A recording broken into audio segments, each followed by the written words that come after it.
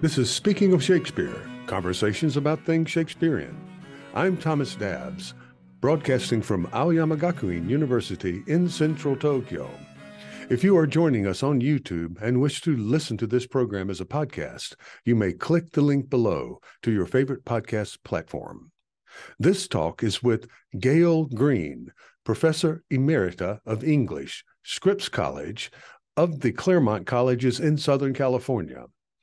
We will begin by taking a look at her recent book, Immeasurable Outcomes, Teaching Shakespeare in the Age of the Algorithm. This series is funded with support from the Aoyama Gakuin University Institute of the Humanities, and also with a generous grant from the Japan Society for the Promotion of Science.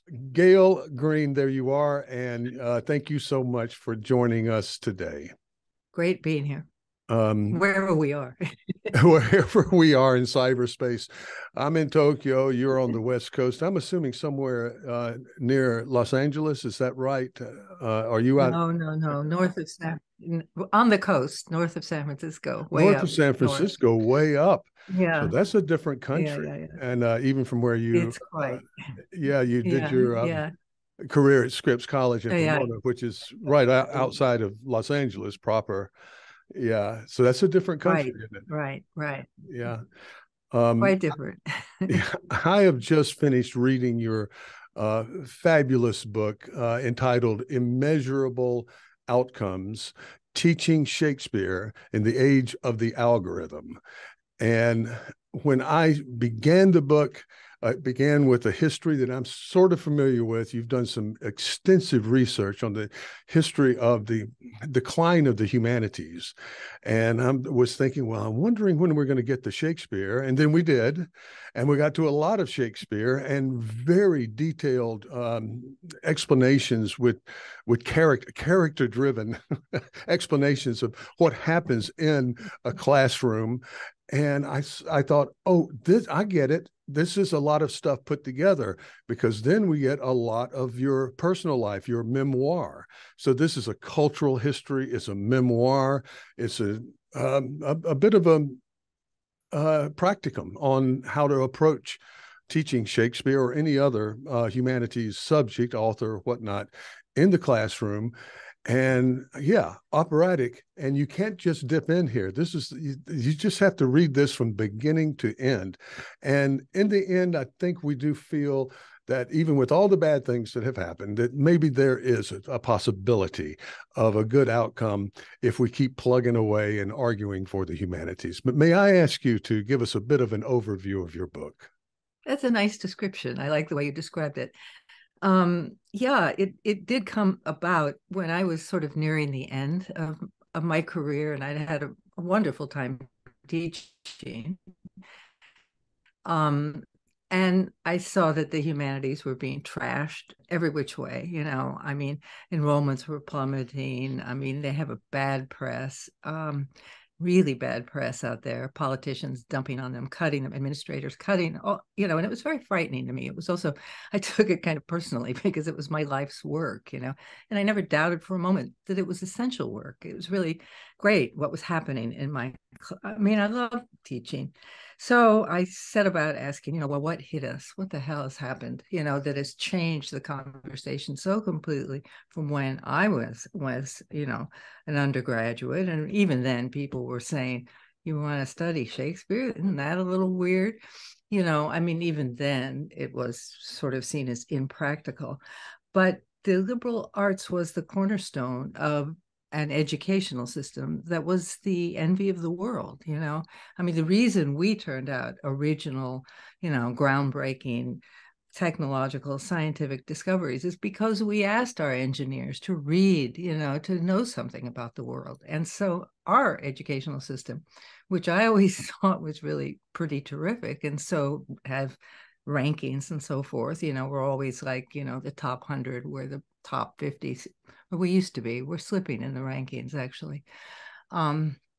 Is now, like a punching bag for Republicans mainly, but also Democrats. Anyway, it scared me. It really scared and alarmed me. So I set out to find out what hit us, and also to look, I did some soul searching. Okay, well, what the courses are fun. I love them. But what use are they? What value is what goes on in a humanities classroom? And that's where the book began. And just to give a rough overview, it starts with the first day of class, ends with the last day of class, but gives the last word to the graduates and alums. I mean, the last chapter is a lot. It's called Ask a Graduate. And if you want to find out the value of something, you ask the man who drives one. There used to be an old ad about Packard. Do they even exist? They don't. That's right. Ask the person who has got the education, what it's worth. And I just got eloquent answers from my students, our graduates, our alums. Anyway, that part was really fun, interviewing students. So that's kind of an overview. Let's talk a bit about your personal life and background, because you lived this and this cultural history, and we have a chronicle really in this book of what happened during your own career. The story of my life is as it relates to public education, as it relates to education in the latter part of the 20th century. And I realized writing this that I, of course, had lived through history, as none of us realize when we're doing it, only in retrospect. And I was born into this sort of sweetest spot. And I, came of age in the middle of the century when enthusiasm about public education was at a height. And we had just won the war. We'd won World War II. We felt really good about ourselves. We were full of sort of enthusiasm for improving a lot of other people as well. I mean, this was the GI Bill, where we sent really millions of farm boys, kids who were straight off the farm, to school, and it was enormously successful. It was the time that we instituted our Social Security program, and there was, as I talked about later, a kind of social safety net. And I came into the educational system, into UC Berkeley, the year after the master plan had been put in place. I didn't know this, of course. I was a mere sophomore, and it never occurred. I didn't have to apologize for studying the liberal arts. The liberal arts were the cornerstone of this educational system. I mean, they were, the farm boys and the GI plans were studying the humanities, much to the surprise of many people who thought they would go for the technological majors. They didn't. They actually wanted to study things like Shakespeare. Well, I did too. And it was, it was just a really good time to do that. There was no need to apologize for it. Of course, it had to do with post-war prosperity, this optimism, just as, well, we were a prosperous country then, and we felt good about ourselves. The problem, there was this wave of exuberance. The problem was that education was actually too successful. We began to feel entitled. And what entitlements, used by Republicans to mean, free handouts or something, what it really meant was a standard of living, and not only for ourselves, but for other people. Unions were strong.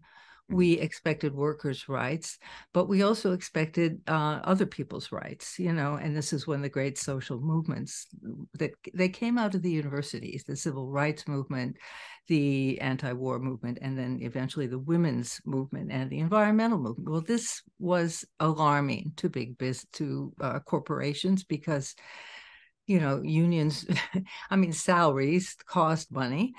Quality of life costs money, and we were getting very feisty. And you could see that, of course, when the demonstrations happened, and that gave the excuse to kind of crunch down on them. Ronald Reagan said he would stop them at the point of a bayonet if necessary. I mean, it was very violent. He put down those demonstrations violently. He ran against, he ran for governor against the University of California. The first thing he did was fire Clark Kerr. I mean, he was really quite ruthless about it.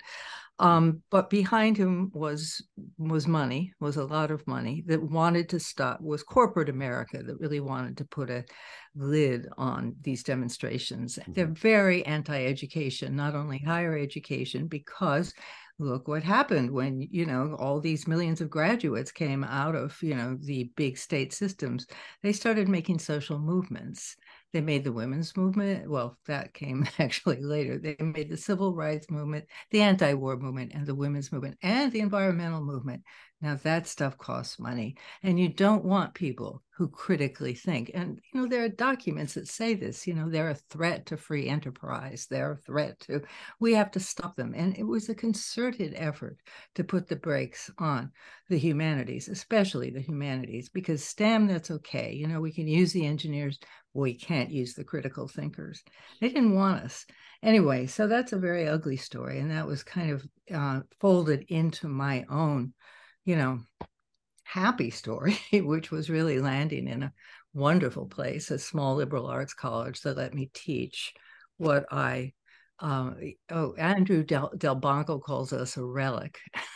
We're, somebody who has tenure, somebody who can structure their own courses, somebody who's protected by academic freedom and tenure. I mean, really, I landed in the sweet spot. I really landed in this. I got my education free. I didn't get my PhD from Berkeley. I should have, but I went on to Columbia, and that was not. I mean, Berkeley was the exciting place. Let me put it that way, but.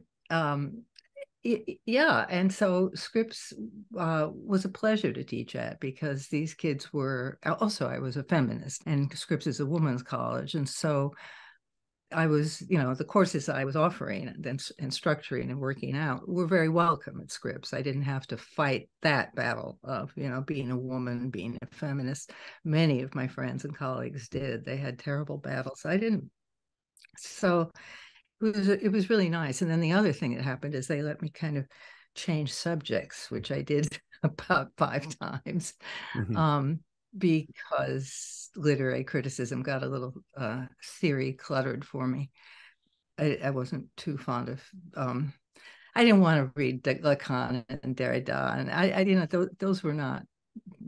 They were not very interesting to me. So I started writing about kind of real world subjects like biography and memoir, and sort of some sciencey writing, like about sleep research. Yeah. And my college was quite wonderful about this. They supported me. They said, she's publishing, she's out there in the world. Well, why not? Why should she be writing another article about Shakespeare? I haven't written about Shakespeare in about 30 years. This is coming back to Shakespeare, and writing about Shakespeare was really interesting to me, because of course I still love him. He's still the best we've ever done. Yeah, for our viewers in Japan, internationally, I wanted to describe the environment. I did a master's degree at the graduate school, Claremont Graduate School. Yeah, and I saw that. That was, you were there, and we just didn't cross paths. Was I really? Who did you? We have to do the who. I worked probably most closely with Al Friedman, who was in the school, and let's see, Bill Spingaman, Wiggum, and Waingro, Marshall Waingro. And these guys were, well, at least 2 of them were well along when I got there, maybe, or let's call it early 80s. Right. But you're in. Really, yes, it is. It is a throwback a bit, because you're in a cluster of colleges, and it's a brilliant idea. It really is. It's based on the Oxfordian Cambridge example of putting together, several colleges and and bringing in people from all kinds of backgrounds. So you have Harvey Mudd, the trainer of astronauts, and my roommate was a Mudd graduate. And he was just outrageously brilliant. They are. He switched. He had all the math he wanted and all the science, and he went to get a PhD in history. And he could do that without having to move very far. It was there for him at the graduate school. There was Pitzer, the arts, the school that you thought about arts. There was, of course, back then, Claremont Men's College, which is now Claremont McKenna, but that had the kind of, let's say, jockey type guys who might be more of a political science, heading towards that kind of, so at that time, male oriented. And then the institution of Pomona, absolutely wonderful faculty throughout. And then you have over there, Scripps and the Motley, where we would go. And you would Oh hope yeah. you might strike up. I'm a young man. You hope you might strike up a conversation with one of Right. the polite, well deported young people there at Scripps. There were a lot of dance majors, there were humanities majors, but very bright. I guess what I'm saying is there was everything for everybody, and there still is. Yeah. Right. It's just Right. the Right. whole idea has been under attack of the Yeah. integration of all Yeah. these disciplines through institutional affiliation and the ability to move. You could take Yeah. classes Yeah. here and there. You didn't have to. You had mud students in your uh, Shakespeare class, for Yeah. instance. Yeah. Oh, I love Debbie. They're mothers, we call them mothers. Mutters, yes. Mothers. No, they were absolutely great. I sometimes look at my pre-registration and I think, holy mackerel, how are these kids gonna ever go together? And then you realize they go together better than anything because they're so interested in each other. They've never met anybody like, the returning 52-year-old Black woman from Pittsburgh, Yeah.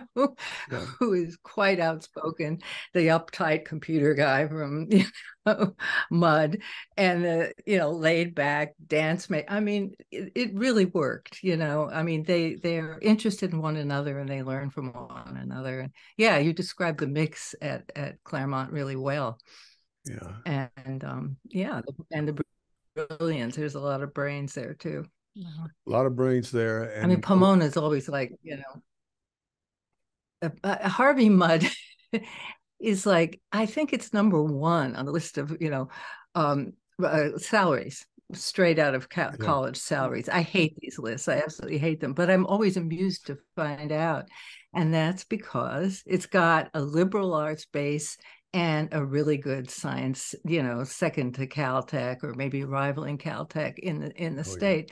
And Pomona is like and actually CMC also are in the top 5% of liberal arts colleges. So Yeah. I mean, we really run a tight ship, Yeah. and the cluster is a brilliant idea. It's absolutely brilliant, and it's sad that more colleges can't do that. But we are physically, so a student can take a Harvey Mudd class and then run right over to my class in Shakespeare. It's right. They don't have to get on a shuttle bus or No. schedule so that one is it's really easy. It's you can walk it. Yeah, you can walk it. Anyway, it's a big plug for the Claremont colleges, but let's do it. Yeah, and I think of course, as you were talking, I remember one professor, not part of the graduate school, saying at that time that he privately to me, because I guess I look like the guy you can tell this to, that he really didn't take women seriously as scholars. And I'm going, well, I'm not going to study with Oh this guy. But God, I yeah, and know. this I was know. getting up to into, Well, and it Scripps was lasted a long time. So there was a liberal it element, certainly did. and Yeah. you came in through all of this. There was And some tough stuff for a woman striving to be received as an intellectual in your day when you were in graduate school. well, yes, I mean it's true in a way. Although Scripps was very welcoming. I mean, they wanted women who were out strong and scholarly. I was always very I wrote, and it was around the other colleges where you'd pick up this patronizing attitude sometimes. It's just very funny. I don't know. I always found it funny because I had the support of my own institution. That mattered a whole lot. Mm-hmm. Um, but I remember the first public paper I ever gave was on Anna Karenina, Mm-hmm. and a CMC professor who had slept most of the talk because I could see and he woke up afterwards at the end. He said, I want to say something. I want to say that Tolstoy was a great writer.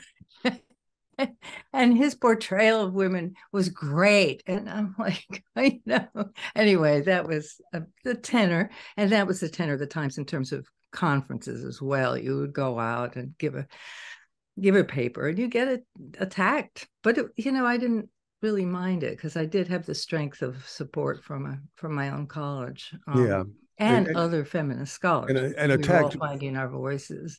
attacked beyond any tie to what you just said, right? That there was just something coming Mm-hmm.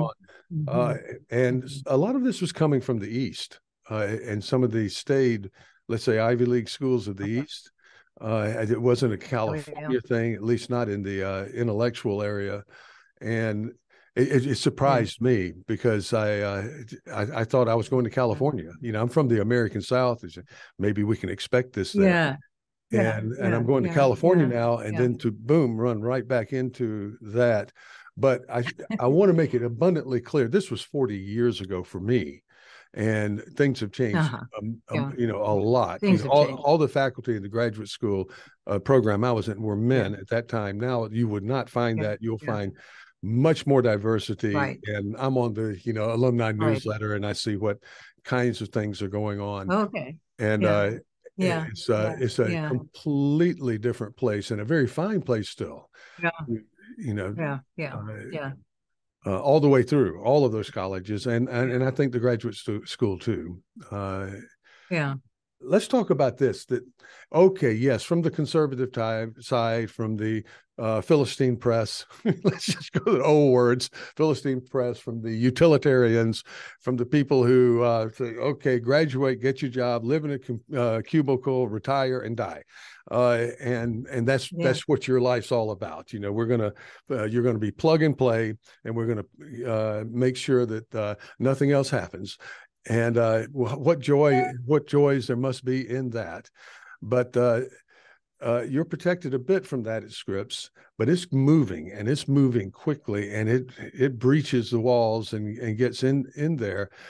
And what surprises me is it's adopted in a way by a fairly liberal educational industry that creeps into academia, and also an administration, an explosion of administrative jobs where suddenly teachers are being told what to do by people who have never taught, that kind of thing. Yeah, exactly. The managerial administrator, that's brought in from business to kind of shape things up. I mean, I had a whole chapter that I had to drop because I had to cut so much from this book about how education is not business. I mean, we're not turning out a product, or if we are turning out a product, it's a human being. And that's quite different from something that comes down an assembly line, and it can't be chopped up and predicted, and you don't want it to be. I mean, it's human, it's immeasurable, it's exciting, it's unpredictable, it's creative. I mean, no algorithm can do it justice. And I mean, we have to resist that. I mean, the liberal arts is a site of resistance. I mean, they have to resist the quantitative chopping up of human life, into, as you say, plug and play, and then you die. I mean, that's like not, I mean, that may serve the interests of corporations, and it does. I mean, you want widgets in corporations. You don't want thinking people. I mean, you actually do if you want to excel. I mean, you want creative people, but you probably don't know that because your management is geared to a certain. Anyway, the liberal arts has got to stand up for qualitative measures.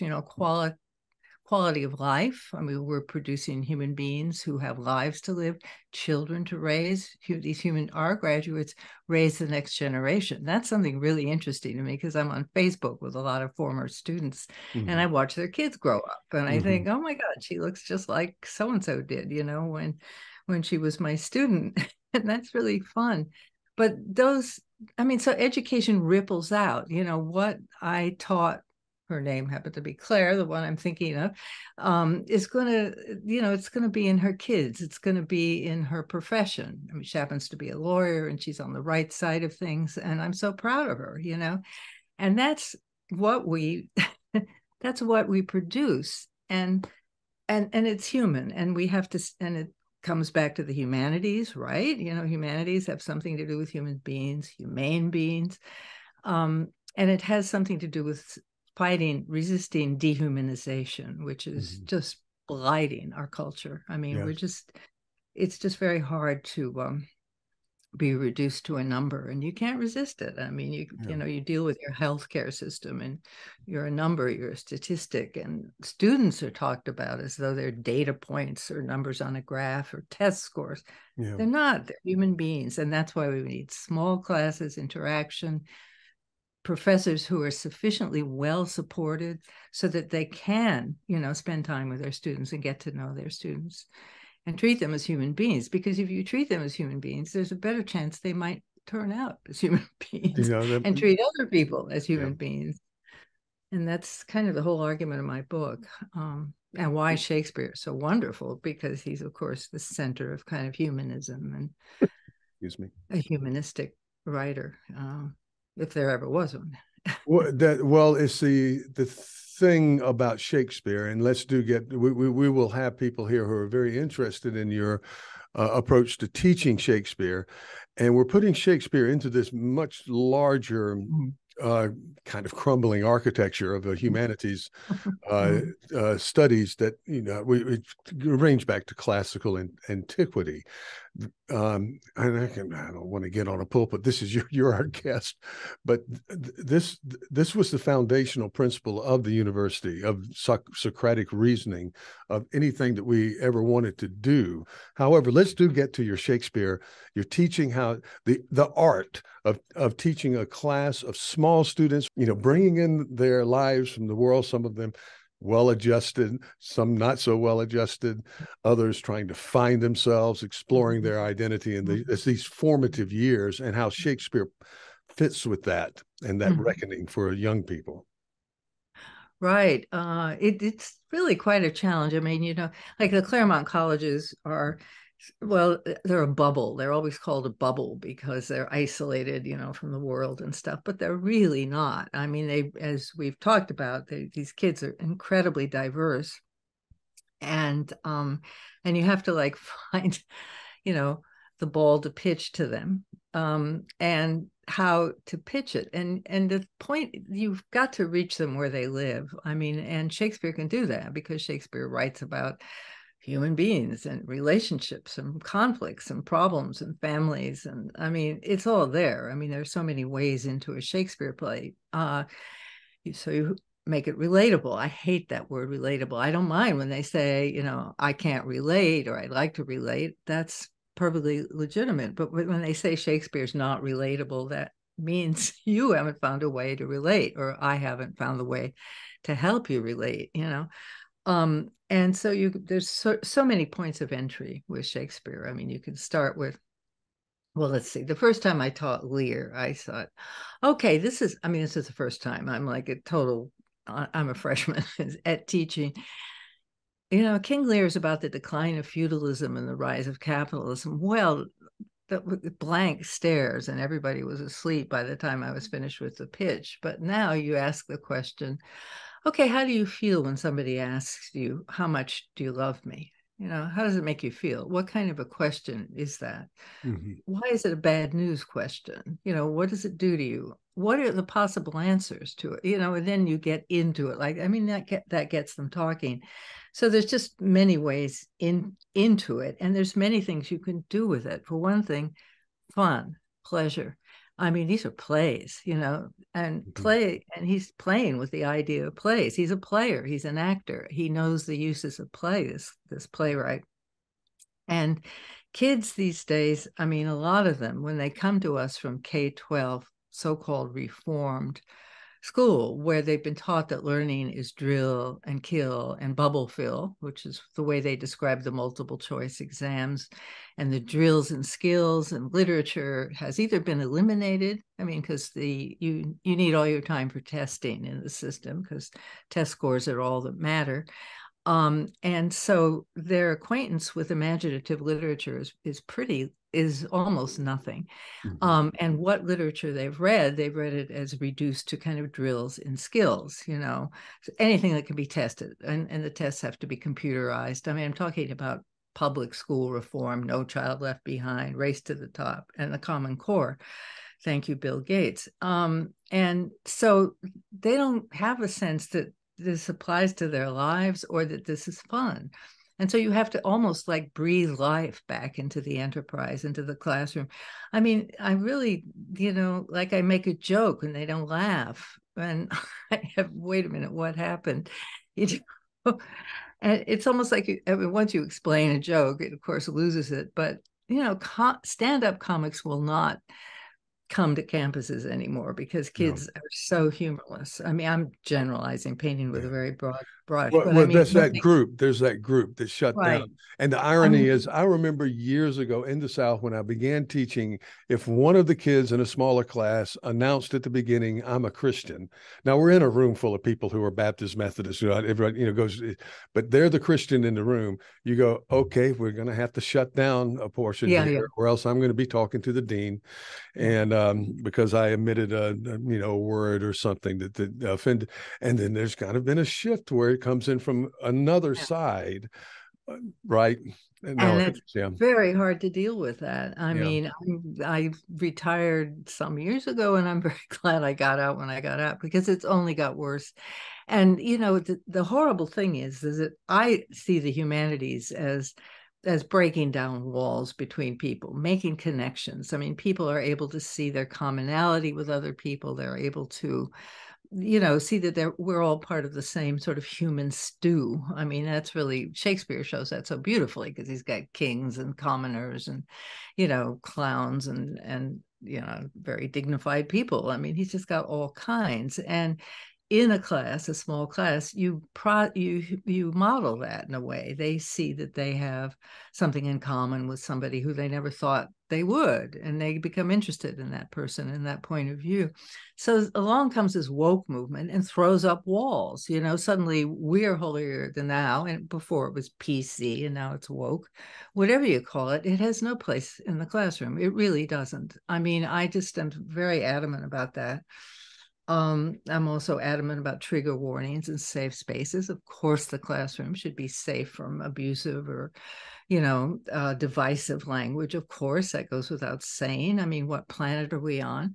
But we don't need, policing of our language, I mean, and these walls, suddenly they come up again, and suddenly we're holier than thou. And it absolutely is counterproductive. It's suicidal, more than counterproductive. It's suicidal. yeah. I'm I hoping mean, I'm feeling a bit of a pushback now, but basically, if you are you or me in that environment, you don't get very far by within. Particularly if you're a younger scholar trying to advance, mhm, it does mhm. not help you to speak out I against this know. sort of thing. And I think there's a lot of silence, but I Yeah. do think that there's some pushback. There's a resistance. It reminds me of the way sometimes my colleagues in Japan, we don't have these strident opinion makers and so forth, but you just feel this consensus building. It's almost mystical. And you're going, oh, it's not going to succeed. We're going to move that demon away for a while. Uh-huh. Sometimes that happens. Sometimes Uh-huh. you can't get it to happen. Right. So Right. I do feel a little bit of that in listening to podcasts and so forth, that there Mhm, is mhm. a sort of settled in movement. I, I, and the trigger warnings you were talking about, and God, we're going to have, someone is blinded on stage. They pull out an eye, they pull out eyes. They kill children. Right. They, it's just, they, and bake them in pies, and I mean, just all kinds of. Yeah. How do you even, said here's where we're going. All right, Yeah. and as Yeah. you pointed out, Yeah. you see it, you can go to Game of Thrones, you can go to any Right. number of, Right. it seems Yeah. that the theme now for new series, darker the better, right? And Right. and Right. we're not Right. going to get much darker than that, Yeah. Yeah. um, Yeah. Yeah. and killing your brother and marrying your brother's wife. Okay, but I don't know. It just seems to be a kind of power play that comes from people that are discontented about other things rather than Yes, what we're that's trying what to I do. think. I think they're kind of terrified about their future, and they should Yeah, be. I mean, yeah, it's not. It's really what's out there for them is not. It's not nearly as welcoming as the world was when I came out, and that was pretty scary too. But yeah, so they get really hysterical about that insensitive thing that somebody said, you know, and that's not where the problem is. I mean, the problem is, you know, drive a few miles, any direction of those pastoral colleges, the Claremont colleges, and see the public schools that are boarded up because of this coup of the educational system. I mean, and the major universities like Penn and Yale, and I mean they're surrounded by these slums, and that's where the problem is. But those are huge problems, and they're intractable. And how are you going to tackle them? And it's much easier to tackle so and so who said that insensitive thing. And I think that's what's going on. I had to live in Pomona because I couldn't afford a place over on Foothill on the other side of campus, and I didn't have a car. And that's almost I mean there are tiers of people, but beneath there the bottom line are people who don't have cars in LA. And having lived many years in Tokyo now, and not ever owning a car, when you're in, so I'm getting out and I'm walking 3 miles to school, and there's the 10 freeway, and on the Pomona side, you see out of a 30s movie or something, a hobo camp. And guys, with the fire, walk under the bridge, and on the other side is a little lady, raking her beautiful grass lawn. And they're just this far apart. Right. And you go, wow. Yeah. But that's the case with so many, and in particular, many elite institutions. You step beyond those walls, you're in a potential horror show out there. I mean, yes. And when I went to Columbia, I lived about 25 blocks south, and I would walk up Broadway. And in those, it wasn't gentrified. Now it's much gentrified. You walk up Broadway, and there's nothing but banks and AT&T, and it was actually much more colorful in my day, but it was kind of scary. I mean, it was really a gauntlet. You walked to get to school. I mean, Columbia's all characteristically been surrounded by kind of horrifying. Well, but you do talk about, and I love the moments where you describe these students. And there was my students are primarily Japanese, and I'm in the humanities. Most of the men, just from historically in Japan, go to the STEM areas, the business and engineering sciences. We have some men, and I really appreciate having men in my class because it seems to balance. I've had all women's seminars, and but I would say 80% plus. We're really kind of in a women's college here, but they do get jobs because they have that one utility, if nothing else, good English skills. And corporations in Japan want good English skills, but they also are very well deported, very presentable, just fine people, usually from good homes. And it struck me when I left the States and came here. I felt like, oh, I'm a better teacher now. I may have learned something. And I realized, no, it was the students changed. I had better students. I was using the same stuff, right? But you were up against some challenges and cultural changes, I guess, toward the end of your career, where you have these kids who are over medicated, who are brought in, who are stuck in looking at something in their hand, and part of that addiction. And the pathology that can come from that. And in many cases, there were turnings within your seminar. You could see them turning, or at least coming out and getting better. A kind of reparative thing seemed to be going on sometimes, not all the time. Right. Well, the changes have that. I mean, the attention span is less. The seriousness, I don't think the classes matter to them as much as they did when I first came to Scripps. When I first came to Scripps, it was like a high. I felt I was absolutely in the right place at the right time. They wanted to hear what I had to say. They had infinite patience. My God, the amount of reading I used to give, I couldn't give a fraction of that now without losing having no enrollments. So you assign less, you move faster because their attention spans, they get bored. And so I find myself like okay, they're done with the scene. I'm not done with the scene. I mean, I know there's a lot more to say about it, but we have to move on. So I felt a subtle change in pressure because the attention span thing with all the distractions, all the gizmos, I mean, that's really been a big change. And pretty much everybody talks about that. It's not, and being able to assign less. And because they have so much else going on in their lives. I mean, they have so many pressures on them. Many more of them are working than did in my day. Many more of them have family responsibilities because their families are, I mean, what we're dealing with is a really bad economy. So I've had kids who, I'm sorry, I missed this week. I had to help my parents move out. Our house was foreclosed. We didn't used to.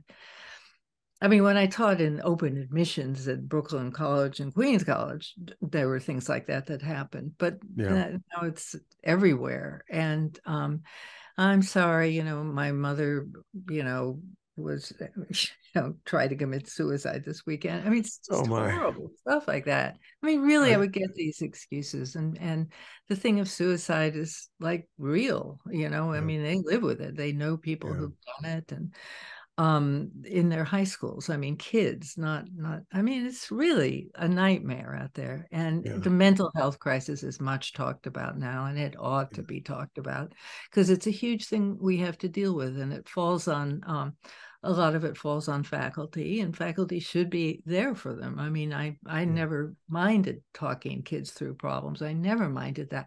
But on the other hand, my classes weren't huge. I didn't have classes of 400. I didn't have, I had a relationship with them. And so it meant it was just an extension of a relationship. But the counseling services are way overcrowded, and there need to be more of those. And I mean, there have been really bad changes because the society has had, well, what's happened essentially, going back to my, how the humanities took a great fall. I mean, what happened after World War II was a wonderful spirit of social responsibility. We had pulled together and won a war, and we were great. We thought well of ourselves. We thought well of other people. We felt we had a responsibility. And that's when Medicare, Social Security, National Health Service in Britain, God, I wish we'd gotten one. And the social legislation, a social safety net. So people they weren't up against it. Now they're up against it. I mean, there is no social safety net. You lose your house, tough, you're on the street. I mean, I'm too bad for you. You're disposable. And that's what we're feeling in classes, even classes as selective and as supposedly sheltered and buffered from the world as Claremont. No place is buffered from this, it's sitting everywhere. And so it obviously impacts the classroom in an adverse way. It makes it harder to get their attention, harder to get them to, I had classes that went from 7 to 10. I could get them to sit there till 10:30 or 11 if we had something interesting going. No way, not anymore. They're out of there. A meeting, they have somebody to, something else to do. There's so many pressures on them. Yeah. Well, it's still Shakespeare, though, isn't it? Because you have both things. You have reading, a language that if a student, and I've had students, not all of them, but the better ones, and others who sort of do turn, the fascinating use of language and how reading is important. And then you get that extra benefit. These are dramas. These are stage spectacles.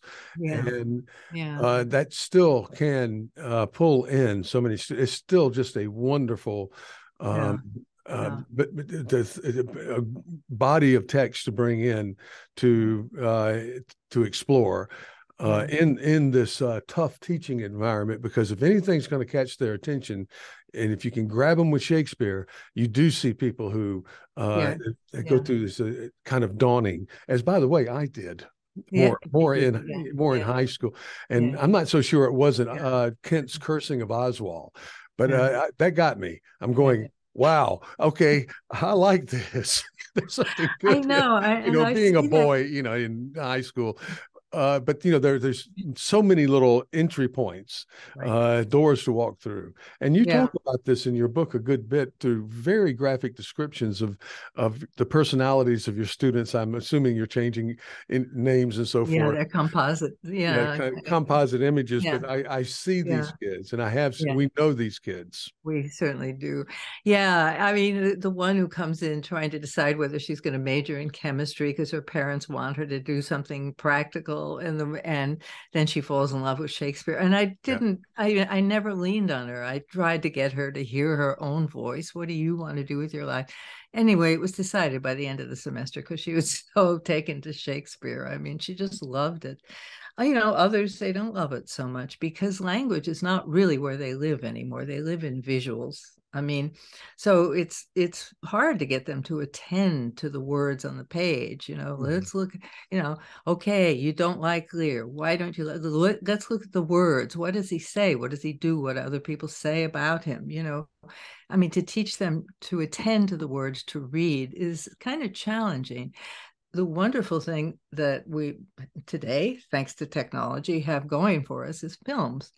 I mean, Yes. in my day, watching a Shakespeare production was a big deal. You had to haul yourself to the theater across the bay in San Francisco, or you had to, um, I remember when Burton's Hamlet was playing for 2 nights. Uh, It was a film version. It wasn't yeah. him actually And in if the you stage. didn't see it in a theater, you didn't see it. You know, it was Right. gone. Yeah. I know. It was just really a big deal to see something. But now you can You can, stream, a yeah, dozen different Hamlets. And I use that. I use the films a lot in my in yeah, teaching. It reached, I mean, some of them who couldn't be reached by language could be reached by performance. yeah. And so Same here. Same yeah, here. It's just such a wonderful, and we do have these yeah, classrooms now on the positive end. They're all outfitted with overhead projectors. You right. have the Yeah. ability to Yeah. move in and out, and so show segments and talk about it, Yeah. that kind of Yeah. thing. Yeah. And next year, we're going to be able to use Joel Cohen's Macbeth or sections of it Mhm. and look at Mhm. Macbeth with a graduate class that I have right at the beginning, and everybody's excited about it. Yeah. Yeah. So Yeah. and that grabs you. Yeah, And yeah, yeah. so No, I mean it's yeah, really as I describe in the book, my Hamlet film assignment where you're supposed to pretend to be the director. I mean, you uh-huh, have been assigned to direct Hamlet, and you can use bits and pieces from all these different productions. Who's who's going to act Hamlet, and who's going to act Polonius and Ophelia. But you have to explain why you choose these elements, and then you weave them together into an interpretation of your own. It yeah, worked. I mean, yeah, they it loved it. worked. And And isn't it amazing the stuff that we think will work? A great idea when we're planning a class. uh-huh. So we're going to get on syllabus right now, just for a moment. Okay. These great ideas, and almost invariably they fail and fail horribly. Like and then something happens spontaneously in class. You say something, you're not even trying to make a joke, and there's Mhm. an outburst of laughter, and you're going, oh, this is the way, right? Right. But how Right. did I know this 3 months ago when I was writing a syllabus You on what could. we're supposed? You You got to could. have this flexibility. Absolutely. And when you try it the next time, it won't work. That's right. The same thing doesn't work again. Uh, Because classes are living, entities. They're like the relationships. You have a relationship with this class. It's unlike any other relationship with any other class. yeah, And it's living. And that's what's wonderful about it. And why, when they try to can it into the syllabus or best practices. Hate that term. I'll tell you what the best practices are. The best practices are what the teacher, professor can get to work best, period. and, you know, that's it. Gayle, could you explain what it is that we don't like about what we're asked to do with the syllabus? Well, we were not in the past. It was not required of us that we account for ourselves, that we produce student learning outcomes that could be measured. we were trusted. Education was a public trust. Trust is a really important part of education, and it's social distrust that is made for this accountability, which is really bordering on surveillance. I mean, we are under surveillance. And suddenly, we have to produce these student learning outcomes on our syllabus. But more than that, the syllabus is just bloated out into this. My syllabi remained at 2 pages, and I could get away with that because I was senior. Nobody wanted to challenge me, and everybody, I was soon to retire. So I just turned in 2 pages of syllabi. But my colleagues were doing these god-awful things that were like, they were supposed to be contracts. They're not contracts. They're not legally binding. There's no ground for that. But that's what we were told. And they were like 18 pages. They were full of boilerplate. They were just junk. They were supposed to cover every possible contingency. So as you say, contingencies that, well, I didn't tell you couldn't pee on the floor, but, I mean, they can't possibly cover every contingency for one thing. And for another thing, they were simply not legally binding. That's a fiction. But they, were part of, just making us accountable and, controlling the faculty. The thing is that students don't read them. I mean, the longer they are, the less they get read. Brevity is the soul of wit, as we know, as Shakespeareans. And I found that, like with the 2-page syllabus, they read it. I mean, because it had, useful, vital information like, will there not be a final? My answer to that was always a definite maybe. But, but it was just and the sad thing was that everybody kind of went along with it. And oh yeah, the other thing is that this didn't happen at Scripps, but it happened to colleagues of mine at University of Minnesota and Michigan and stuff. That there was a committee and they had to send their syllabus off to the committee to be approved. And sometimes the committee had problems with it. So they would send it back to the faculty member, and the faculty member would have to rewrite and resubmit it to the committee. Woo! I mean, what country are we in? I mean, it's something like, Soviet practice in a way. So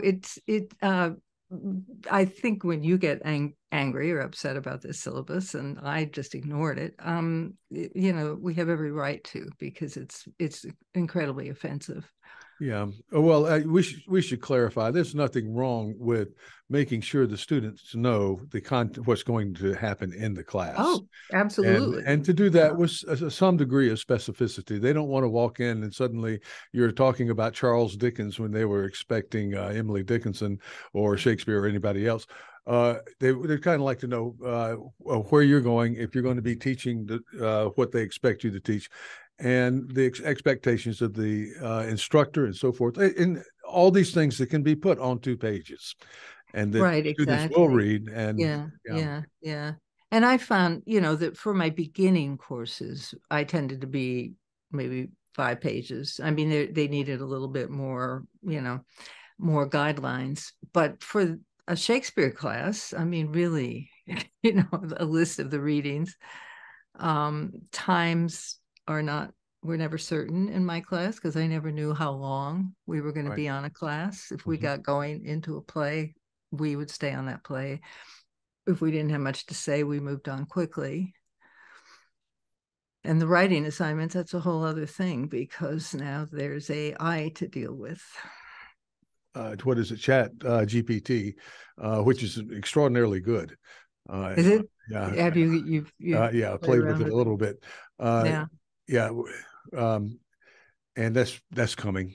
But I mean, calculators came. Well, I know, but the thing, typewriters, spell checkers came, things like that. But you don't want this stuff to be writing. I mean,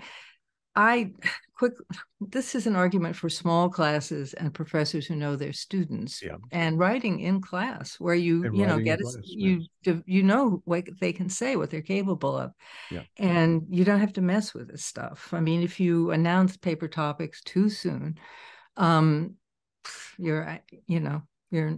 I've always known this. I mean, I've always wanted to know what they can write. I want to hear the sound of their voice. I want to get to know that voice, and that way I don't have to deal with plagiarism. Yep. I'm interested in the fact that you started out with Taming of the Shrew, Midsummer Night's Dream. Those were your priority plays. Taming of the Shrew is a terrific play to start with because it's so controversial and it's so, in a way, obnoxious, and this is a woman's college. There's a lot of sort of heightened sensibilities and sensitivities in my classes, and many of the students are simply outraged. How could you assign something like this patriarchal, brutal play? And is this the way they saw women back then? Well, who is they? And how did they see women back then? So we fill in stuff like that. I asked them to Google the headless woman, the silent woman, and images of the headless woman come out. Anyway, we talk about stereotypes and what is a shrew, and does a shrew get made or is a shrew born, and Kate's situation. There's all sorts of things to talk about in that play. And it kind of, it's a critique of the patriarch. It demonstrates the patriarchy in action like crazy. Petruchio saying, she is my ass, my ox, my anything, he's just stating law. He's absolutely right in that case. And she's hauled off, to without her permission. She's married to this madcap ruffian and hauled off. And this is like social reality. This is what happened to women in the Renaissance. It's not so funny. But on the other hand, it's also a critique of the system because it's exploring it, and it's also quite funny. If you play it for laughs, which I think you kind of have to make it palatable at all. And what's really kind of marvelous about the play is that Kate learns how to she learns how to live within this system. Now, many of my students are never going to be happy with this play, and I'm certainly not going to try to force them to see it. I'm just going to show my way, which is that it is a play about play. It's a play in which the main character learns how to play. And you can see that on the road back to Padua with Kate, with Petruchio saying, it is the sun, it's the moon, and Kate finally catching on and saying, okay, it's the sun, it's the moon, And a hand goes up in my class and says, that's like my mom with my dad. Anything you say, dear, she's got it. That's absolutely it. Kate is learning to work the system to her own credit. So then we look at the last long speech where she talks to, speechifies to her, sermonizes really to her sisters on stage and to the offstage audience. Thy husband is thy lord, thy sovereign, thy keeper, and whatever he says goes, and so forth. How is she going to say those lines now? Have we seen that to be a woman beaten into submission, as many people saw her at the beginning of discussions? Well, maybe not. Maybe this is a woman who's learned something about play. And why are we talking about play anyway? Well, anyway, the play is a play within the play, because remember Christopher Sly, he comes back into the picture, and actually he falls asleep and a play is performed. What play is that? This play that we're watching. What was the motto of Shakespeare's theater? The world's a stage, and all the play, men and women merely players. And so I teach the play as a play about play and about laughter and about love and laughter and imagination. She has actually learned how to play a role. Now, as I say, many of my students are not so happy with that interpretation, and they're in good company. A lot of people find this play unpalatable, but as Emma says, you can, there's a lot of space for interpretation in a Shakespeare play. And this leads into Midsummer Night's Dream, of course, which is also extremely playful. And in fact, I ask students to perform it. And that is really revelatory because they get up there they don't have to memorize the roles. They can, use their cell phones and read the lines. But they learn a huge amount doing that. They learn how much fun a famous play within a play. Right. And that is, they get into that with this kind of, zany Monty Python humor of the artisans play. And they really get into it. If they don't get into it, I know I'm in for a long ride. It means the class has just got no sense of humor, but usually they do, And so this is, I mean, it's also, the argument that we can get into about both these plays, the battle of the sexes. I mean, whose side is Shakespeare really on? Well, that's not really, you can't answer that. And it's not really a particularly valid literary critical, question. But it is like, it does get them lined up. Are these plays critiques of the patriarchal system, or are they celebrations of it? And the answer is with Shakespeare always, yes. It's both and, Yes. it's not either or with Shakespeare. And that's one of the things that's quite wonderful about Shakespeare is he requires a kind of complexity of vision that you hold two points of view in mind at once. Yeah. Yeah. Which we need. I mean, because we tend to dualities and either ors and fundamentalism. We're really, really becoming fundamentalist. Not only Islam, but Christians. Yeah. And lots of people in the society, my way or the highway.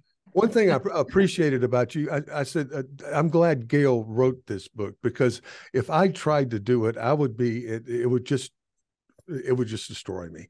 And I would end up with a rant, and I'd have to go back because, and everything you have, there is a sternness there. This is what happened. This is how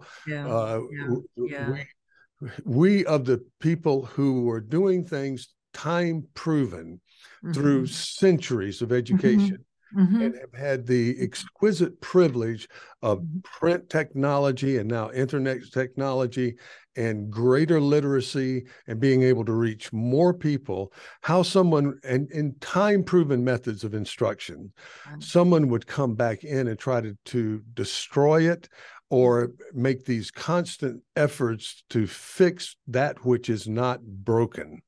Which that bothers me more than the destroyers. Everybody is just following orders, and the orders, I tracked this process down where they came from. They came from the Bush administration. Yeah. Yeah, they did. They came from the same people who gave us No Child Left Behind. Yeah. And they gradually filtered, through the regional assessment associations, have taken their orders from people who are taking their orders essentially from business, because businesses always wanted to manage education. Yeah. I mean, they wanted to turn us into a workforce because that's what we're good for. I start the book with a quote. I'm not sure public schools understand that we are their customer. We, the business community, are their customer. What they don't understand is they are producing a product. Now, is that product in a form that we can use it, or is it defective and we're not interested?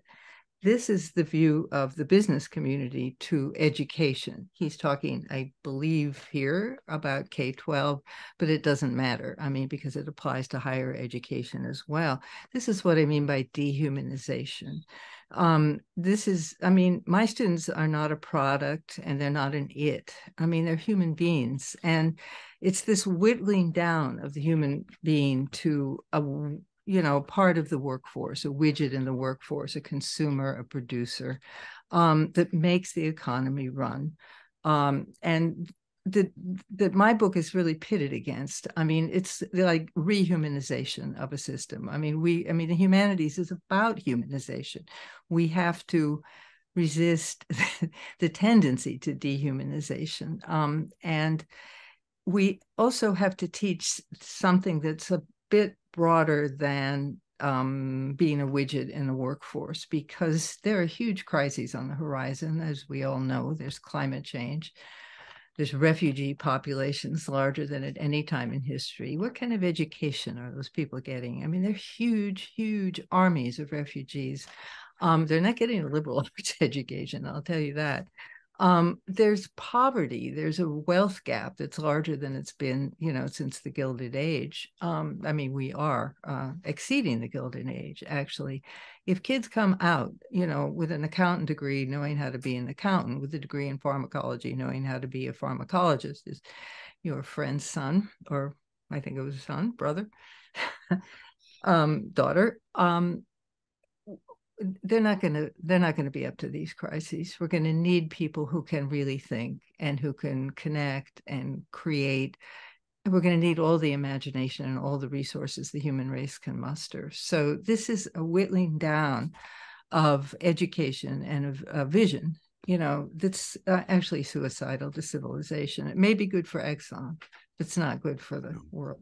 I think one of the best things that happened to us, even though it was a horrible thing, was the year 2008. And that was the last stand. I think that this huge business, stocks, banking, whatever, I think that they should have been punished more than they were. Oh, they should have. Yeah. But the fact is, it made it abundantly clear that they didn't know their from a hole in the ground. Yeah, but it didn't matter because they're back doing all that same That's stuff. right. They do come back. They just because they have the money and the power. Crawl out from under the rocks, and there they are again. Or right. They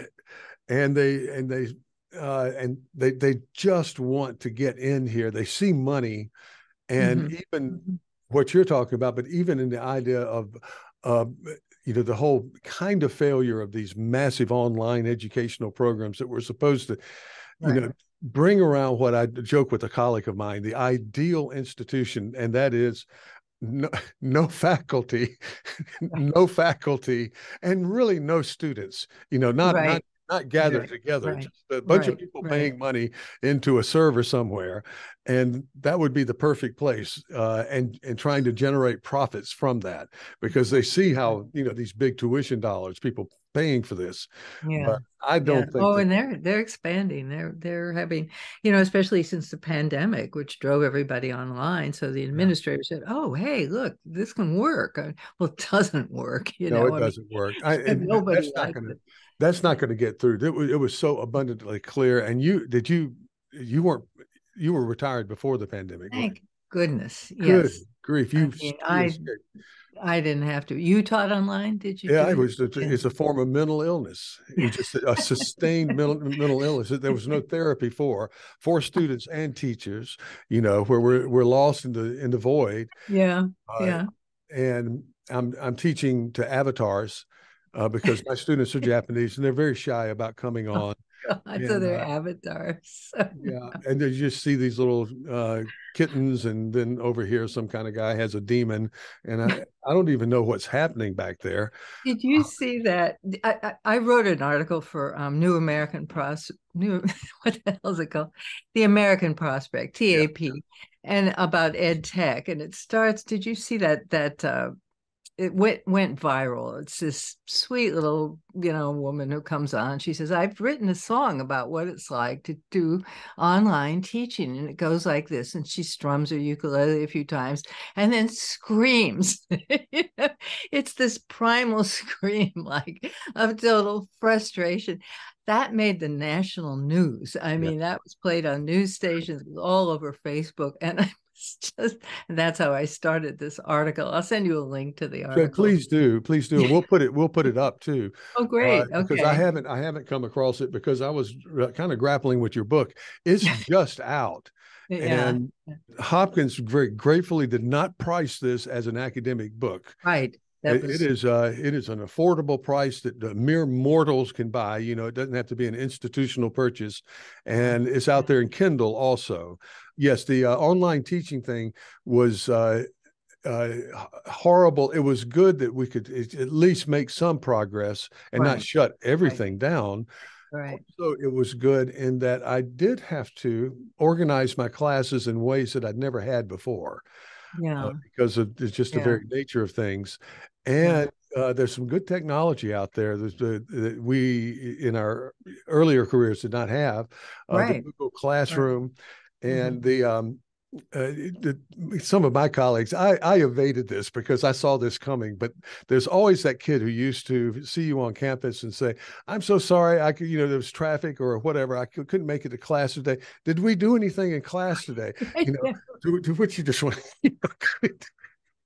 And then if you're, a male, I'm a fairly good sized male. If I start screaming on campus, it doesn't look good. We did a couple of things, and maybe go to one of your friends and get their notes or whatnot. But now, Gayle, we can put everything up there. The handout, everything, and if a little bit of a film clip, that's not violating any copyright or whatever. And you go, just go to our classroom today and answer your little study questions, and that should keep you up a bit. Uh, Everything but the classroom chemistry, everything Everything but the but the magic, classroom. and what really went on. I Yeah. mean, yeah, that's just a condensation. It's like an outline. It's nothing to do with, it's like reading the score, a Yeah. musical score but you're not hearing it. I mean, yeah, I think, But it's an I mean, answer. It's an answer you can give these kids who do miss the of class. course, Of course, yeah, and it's and better than nothing. It's a well, lot it's better. better than me carrying 3 weeks of handouts into my I teach the Bible also, and have a lot of handouts. And then there are people Yeah, who come in and say, "Do you have last week's handout?" And I would have to look right, through a big bag. right. So no, Yeah, it's up there now. It's online, up and there. No, I mean, yeah. I'm so happy to be back.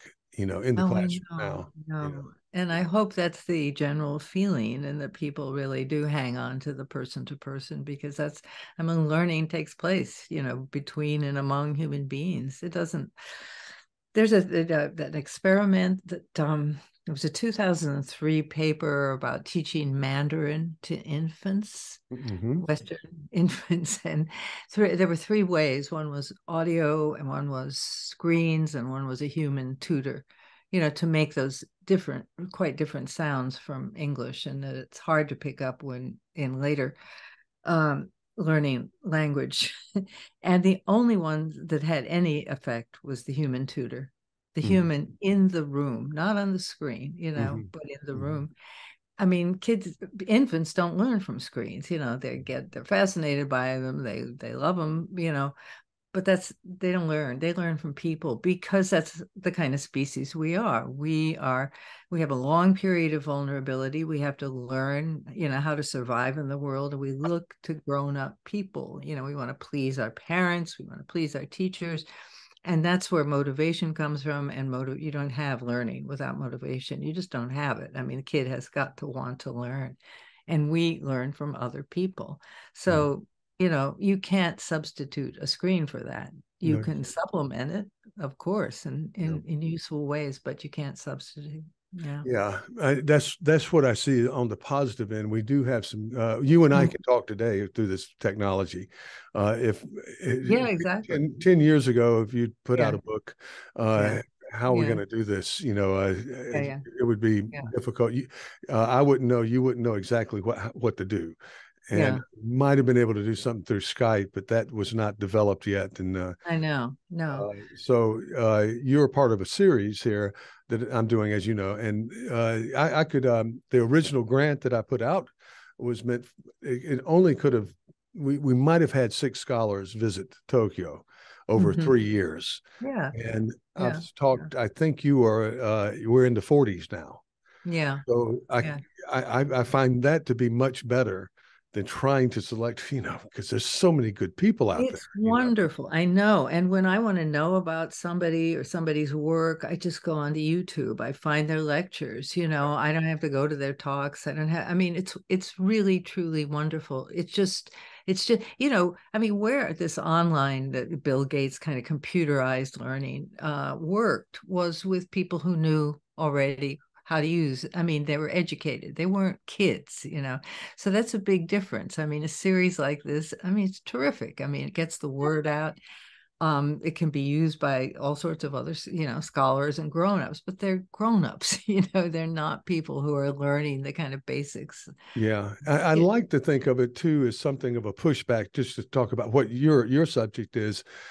If you want to paint us as a bunch of post-Maoist indoctrinators of young people, where we come in yeah, and tell yeah, them that yeah, they yeah. need to consider being another gender, or they need to. When you meet these people that I'm talking to, that's not this, or they're in their ivy tower. They have ascots and Right, pipes. They think they're better right, than we are, and they're right, smarter. Da da right. da. You see these people for who they are, how hard they work, Yeah, yeah, how committed they are, how much they love doing what they do, yeah, yeah, yeah. and I think that's one little small weapon in the fight against this drive to eliminate us, which it really Absolutely. is. Yeah, yeah. And No, it's a also we, huge, we we get to know each other yeah, because yeah, you go, oh, that guy isn't a smug bastard out of Oxford. He's actually a kind of obsequious guy who just works really hard on footnotes that I have helped know, me a lot, in my teaching of Shakespeare. Annotations, the people who yeah, do these yeah, things yeah, are often yeah. just extraordinarily nice and interesting, and we get to meet them. I mean, it's actually a wonderful instrument because it's humanizing a stereotype. And as you say, there are so many stereotypes of academics out there. And yeah, meet us, talk to us, and that's you'll be surprised. Um, Well, what I feel, Gail, this is part of a sub part. I'm wanting to get more educators on and bring education in, and mhm, I'm looking for ways to talk about Shakespearean education, and that, of course, mhm, is scalable to all humanities. I mean, we could mhm. put what you're doing with Shakespeare, you could take into Arthur Miller, you could take into Russian novelist. And you could bring it into women writers, I and do. and I'm sure you Yeah, do. And I do remember the time when there needed to be more women introduced into the canon of study. yeah, My goodness, it was awful. yeah, If you go back to the 70s, you'd go yeah, to a class on the history of the novel, and the yeah. professor would just not think to put Edith Wharton or Virginia something, Woolf, Virginia Woolf, I never read Virginia Emily Woolf. Dickinson. Come Yeah, on, yeah, these are yeah, these are big form people, sure. Yeah. and have moved me more than maybe some of the other canonical figures that are brought in. So I know. I mean, and one of the things points I try to get across in the book is the uses of Shakespeare because we're accused of being useless. I mean, what good are they for? What mm, good are the humanities for? It's not going to improve my salary and so forth, which is a lie. I mean, actually, liberal arts degrees do get people into, considerably they're good wage earners, but you have to wait until mid-career kind of to find that that's out. right. That doesn't happen right away. Yeah, But the uses of Shakespeare are just incredible because, for one thing, these are people relating to other people, interpreting other people, reading other people. And you see how you're trying to get them to read the plays, but you're also reading about characters who are reading other characters. Gets a little complicated and are reading badly. And that's the source of tragedy. And if you look at every one of his tragic heroes, they're really bad readers. I mean, and that's what happens. They listen to the wrong people. I mean, Macbeth, oh no, don't don't listen to that woman. Don't listen to the witches. Othello, there are better, I mean, Lear, no, why don't you try hearing what, Cordelia is actually saying? And Brutus, I mean, how can he be swayed by Cassius and brought into a coup, a bloody political coup for which he is not equipped? He is so ill-equipped. I mean, I think I would be better equipped I than he. know. you If you're know so naive, they listen to the wrong people. They're bad readers, and it's like an object lesson in good reading. You have to, mhm. like, I mean, what do they do wrong? We spend a lot of time, where are their blind spots? Why are they so stupid? They're not stupid characters, but they're stupid about themselves, and they listen to the wrong people. That's really a survival skill. I mean, if It you can is. get across It is. half of that, listen, look, read, interpret. I mean, you live in a world of human beings who are trying to manipulate you. People have agenda. I mean, more than ever now, PR and advertising and, join this and be this and think this way. You have to think for yourself. You have to figure out how to read the world. Yeah. And I mean, what better, writer than Shakespeare for that? He's just Yeah. full of bad examples. Yeah. How not Absolutely. to.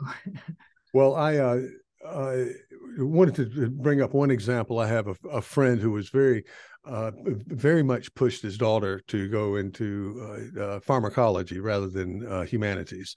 Yeah. And because you step out into a six-figure job, which is good money for a young person, Sure, of course. good money for everybody. But the uh, so she did it, and she gets to work in a Walmart. That's where you have a pharmacy. Yeah. So and I spoke with her about this, and she said, "Yeah, I stand on my feet 10 hours a day. I go like." He said, even Walmart shoppers don't want to spend all day in Walmart. Yeah. So that's my life. I make the I money. know. I know.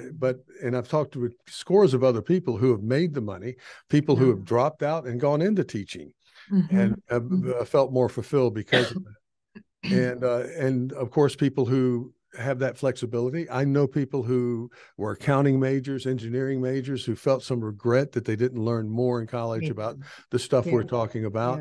Yeah. Yeah. And so, it's just so abundantly clear that you're right.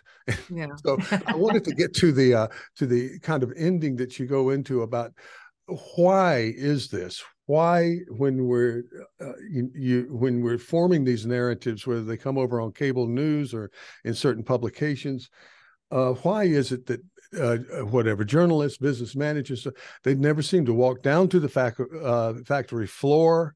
They never seem to get in a car and drive to Southern Virginia and walk into an elementary school and see if the teachers are actually flogging their students with gender identity. They Yeah. never seem Right. they never seem to come and talk to us or sit in our classrooms, and they don't talk to our graduates, some of whom are among these people. There's just no, and Yeah. that's what you do toward Yeah. the end. You talk Yeah. about that. That is Yeah. don't talk to us about it until you talk to them. Yeah. Yeah. There's proof positive. Yeah, yeah, yeah, yeah, yeah. No, I mean, it's education is talked about by top-down experts who really don't know anything about it, and the media is really complicit in this because when they do an article on K-12 or something, they talk to the business person because they really respect business more than they do teachers. Why? Because businessmen make more money than teachers, and money talks, everybody respects money. So somebody like Bill Gates, who is a college dropout, can devise the Common Core is really kind of his brainchild. And it's a disaster. It's an absolute disaster. And it's this And top down. it's not just Gayle saying this. This is a Right. Thank documented you. disaster. There are You know, many people saying it. yes. Read Diane Ravitch. I mean, she's kind of the word on this because she was part of the planning of No Child Left Behind and high stakes exam. And then she realized what it was opening up education as a market. It was just for marketeers and for profiteers. And she became a whistleblower. Very courageous to change her position since she was high up in the bush. Anyway, that's a whole other story. But it's just so here we are saddled with these schemes and these assessments, testing, measurements, and opinions that get magnified in the press. And one of the things I really recommend is when you read an article about education, check out the authors, check your source, find out who their funding is, find out what think tank they're from and who funds that think tank. And it often comes back to these, this handful of billionaires, really, who has a better mousetrap. I think Gates is probably well-intentioned. I don't think he set out to destroy the educational system, which is what he's pretty much done. That's I'm really that's how sorry. you pave the path to hell, right? Yeah, In it's the old adage. really, Yeah. really.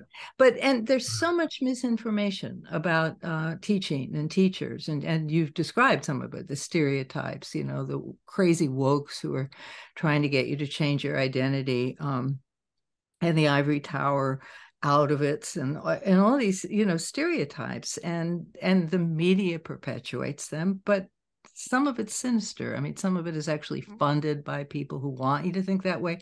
Some of it's just ignorance, a lot of it's ignorance. It's kind of social media hysteria and Yeah, yeah, yeah, discontented souls. And invariably, though, Gayle, I'll listen to a podcast and somebody will come on and I will agree with most of what they say. And then we'll say, well, you know, the university is where all this starts. That's where these kids are told about how, you know, to be woke. That's how they're indoctrinated. And I want to jump into the podcast and say, would you look and throw out a few curse words at a map of the Ohio State University and how many engineers they graduated, how many people in the medical sciences they graduated last year, and all of these other places, and then look at how many people graduated in gender studies, if Yeah, they even have the program. exactly. That cannot be the wellspring, the source. I think I think some of the vocabulary out of these, you know, post-structuralists or critical thinking, some of the vocabulary has been adopted by people on social media and then somehow reached into the corporate world. No, it's as you say, there's a certain social media hysteria, but there's also, I don't know, there's always been an anti-intellectualism in America that's really come to the fore, you know, I mean, a real kind of desire to kill higher education. There's a lot of jealousy. I mean, I think they know that some of us are having fun, you know, some of us have actually enjoyed our jobs, which is not what many people can say in this culture.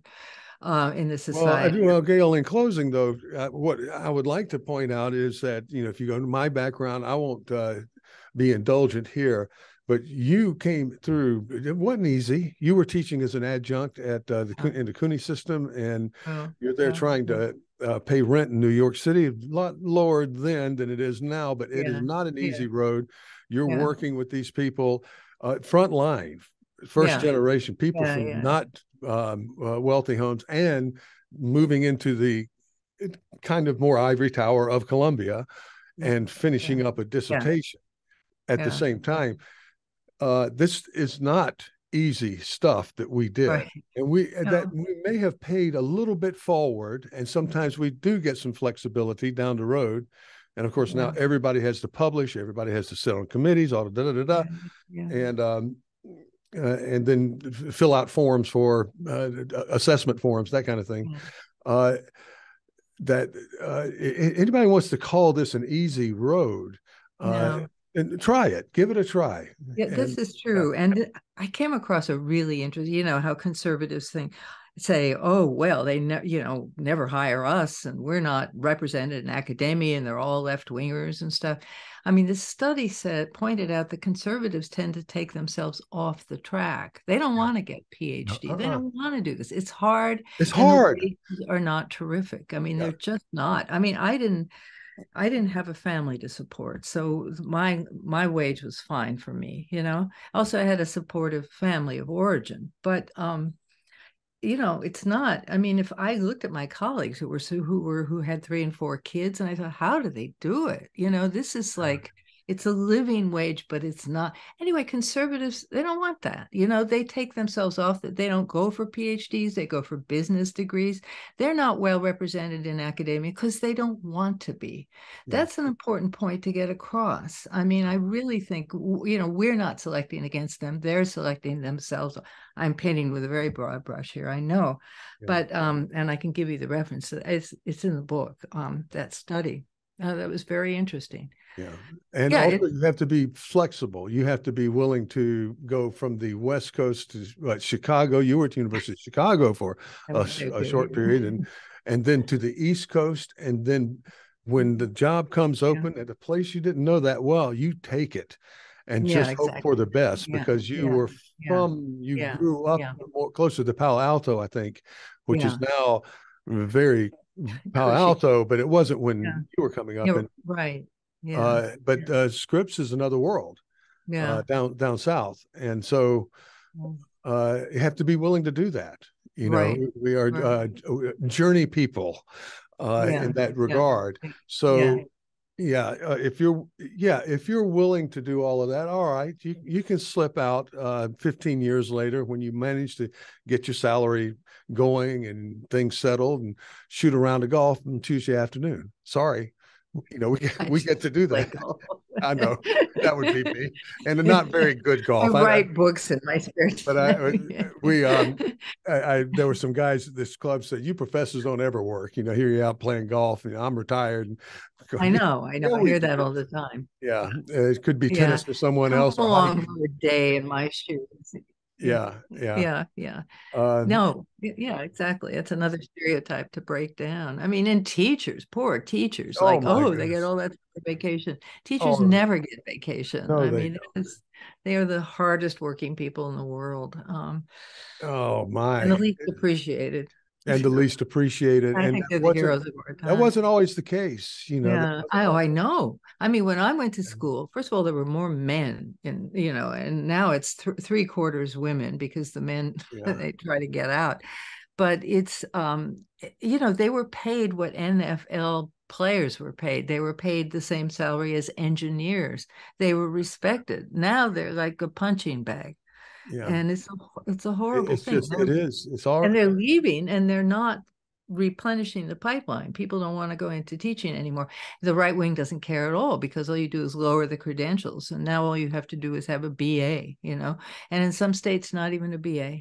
Yeah, They don't get yeah, it. And then we'll turn it over to machines anyway.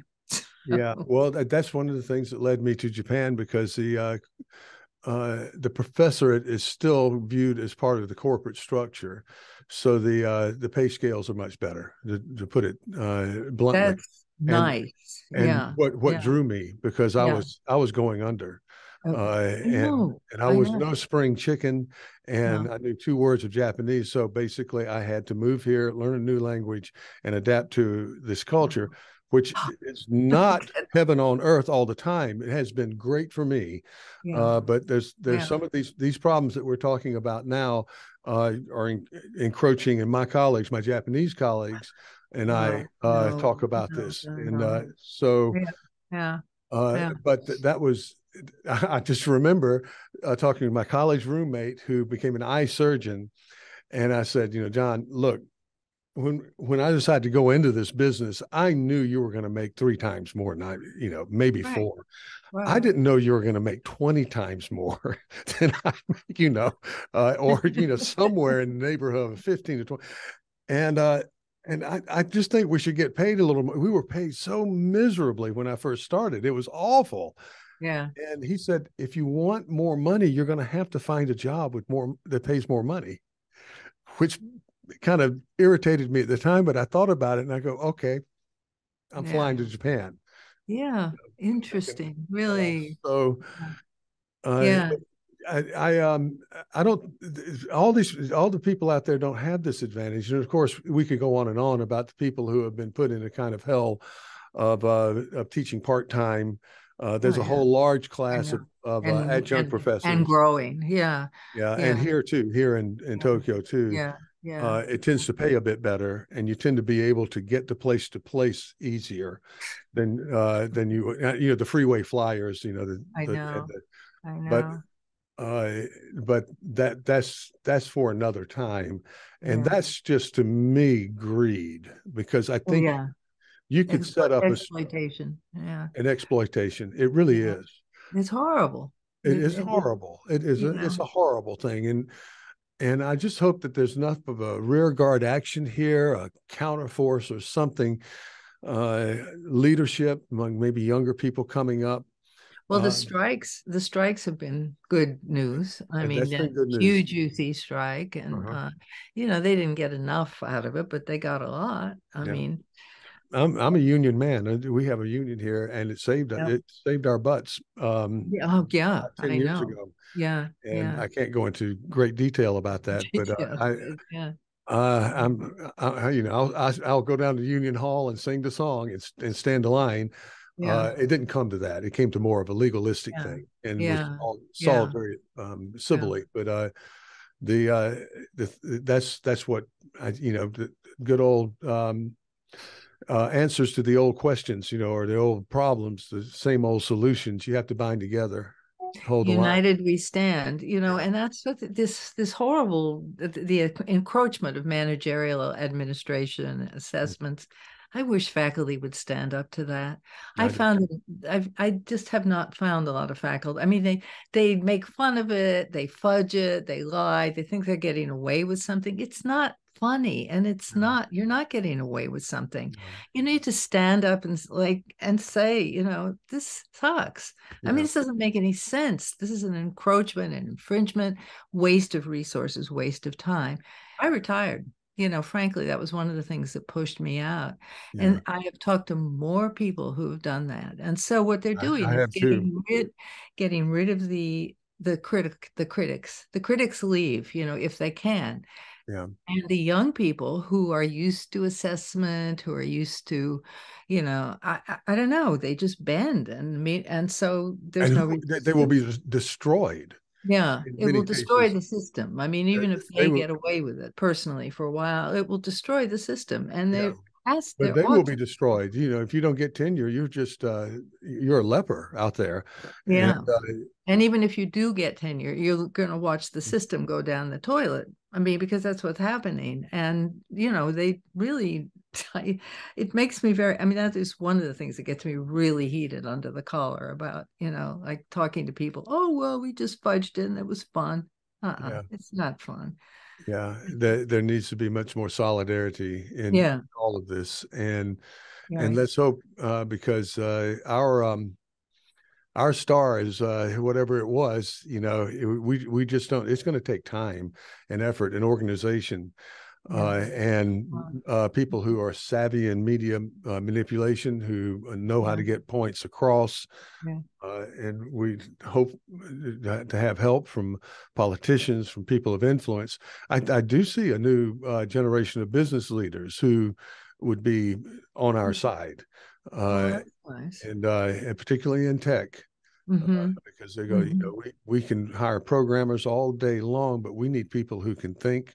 Right. I heard Right. a talk from a woman with Intel who was doing Native American studies at Stanford, and she was snapped up by Intel and said, Interesting. "Yes, we Yeah. need you Yeah. to tell women across the world that they can do our kind of stuff." Mm-hmm. And to show Mm-hmm. them what we're doing, we want you to, because we're all a bunch of guys here, Yeah. and Yeah. she has found her way doing that, and they didn't care that she was an expert in whatever Native American history. Mm-hmm. They wanted somebody who could communicate Right. on a Right. global scale, and they had Yeah. smart people there who knew, you Yeah. know, who approached her and Yeah. listened to her. So Yeah. there's some Yeah. great stories out there, and I think that we might see some kind of transformative period. That's And hard. they haven't done away with us yet. Uh, We're still here. uh, well, there's one quick story. They tried to the Ministry of Education. There was a group in there. It's this big. I'm not going to equate it to a Death Star, but this is huge Ministry of Education in Japan, and one group in there has decided our national universities funded by the people really don't need these humanities schools, and we can save all this money. And That's went so right. far I as, still read about yeah, they that. Yeah. drafted it in a couple of Yeah. the national universities, the lower level ones did get rid of their School of Humanities.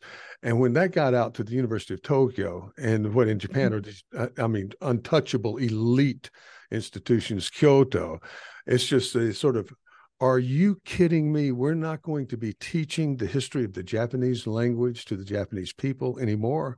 Da da Wow. da da. That could be apocryphal, but Mm-hmm. something happened there and it died. That whole thing died. And then there Interesting. was an issue saying we just didn't proofread our policy statement well enough, and we've corrected that problem now. So they Wow. backed off. Yeah, Yeah. they Yeah. hit a Yeah. wall with that, and I imagine some careers were destroyed, and Yeah. good, Yeah. good. Yeah. You know, Yeah.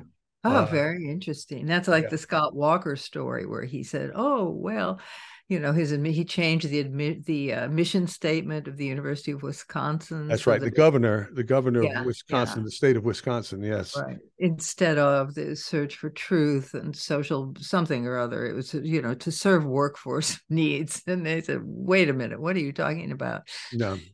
And he said, oh, that was a proofing error, you know. No, you're not coming in here and stripping the varnish off of our institution. Right, We're right. not. Well, there needs to be more of that. And, you Yeah. know, I just hope there is. Anyway, my book is a part of that sort of mission to kind of save the It's, humanities. it's going to take a lot of us. I know. I know. I Gayle, know. it's going to take a lot of I us to do know. this.